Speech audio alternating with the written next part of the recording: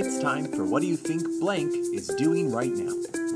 What do you think Rita Wilson is doing right now? Just went to Joann's and got the flowing fabrics that she is all over her body, just fabric, fabric, fabric, and she's running on the beach. The thing is that she always thinks the camera's on her, so what she's done along her run on the beach is she has jammed into like 15 sandcastles that children had built the whole way, and then she goes on Facebook at the beach and then takes her laptop and throws it in the ocean because she doesn't know the first goddamn thing about it. How would that help anything, throwing her laptop in the ocean? She doesn't care. Her car's full of laptops. How many laptops does she have in her car? I would say at least 48. That's how what rich people are doing now, is they're just buying laptops. Is that true? She does. Absolutely. Why are they? And then she calls Nia Vardalos on the phone, and Nia's like, please, one more shot. And Rita's like, absolutely not. Because Tom has been like, I mean, no, we're done. Larry Crown cooked it. We are pulling the plug. It didn't work. It's not working. It worked once. I don't care if you're Greek. Your fucking country's in crisis. Shut the fuck up about it. Did you see Larry Crown?